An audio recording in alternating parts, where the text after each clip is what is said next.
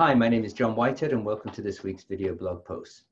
Some time ago, I came across a parable, a North American First Nations parable that is pretty powerful, and some of you may have heard it before, but let me just read it for you.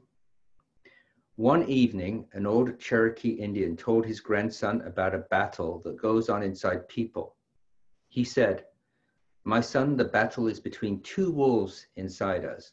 One is evil, it is anger, envy, jealousy, sorrow, regret, greed, arrogance, self-pity, guilt, resentment, inferiority, false pride, superiority, and ego. The other is good. It is joy, peace, love, hope, serenity, humility, kindness, benevolence, empathy, generosity, truth, compassion, and faith." The grandson thought about it for a minute and then asked his grandfather, "Which wolf wins?" The grandfather replied, "The one you feed." I think Buddha said something very similar when he said, "All that we are is the result of what we have thought. The mind is everything. What we think, we become." Now, this came to my mind as I was thinking about a client I was just currently working with recently. And as I find with a lot of clients, one of the things that I realized that many of them have not done recently, if at all, is take a look at what their personal values are. And for somebody in a leadership role, especially if they're taking on a leadership role, that is incredibly important to have a good sense of where your values lie, because that's what actually drives you. That's what helps you be who you are. And so I put my clients through a process which allows them to get a good sense of what their values are. But not only that, what do those values mean to them? How do those values relate to how they communicate with others?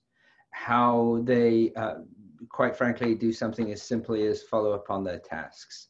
What are those things that are important to them?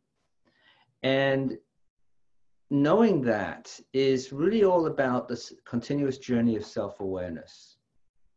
Where are you focusing? What do your values tell you about where you focus? And do your values actually, are they aligned with the place in which you're working in, your workplace? And they are aligned with the organization you're with? So taking a look and actually doing some work on the values, not just saying, oh yeah, my values are honesty, family, etc., etc., etc. Not just that, but what does it actually mean? How does that fit into your calendar?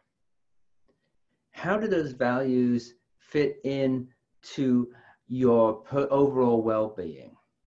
How do those values fit in with how you communicate? Something to really think about, isn't it? It's not just, rhyming off a set of values, but really trying to figure out what those actually mean to you. If family is an important value, what's your time, your work-life balance like? If family is a really important value, but you're stuck in a situation where you're putting so much into the work, what does that actually mean and what's that actually doing to you? What is the stress that's causing? How is that causing you to behave? So think about that for a second. When was the last time you did some work on your values? And what's the impact of those values on what you do on a day-to-day basis? If that's something you're interested about, you want to learn more about that, feel free to reach out to me. I'd be happy to explore those with you. And if you want, we can even do that exercise together. Again, just leave a comment at the bottom of this video. If you've got a question, feel free to reach out to me as well. So until next time, thank you for watching this week's video, and we'll talk to you again soon.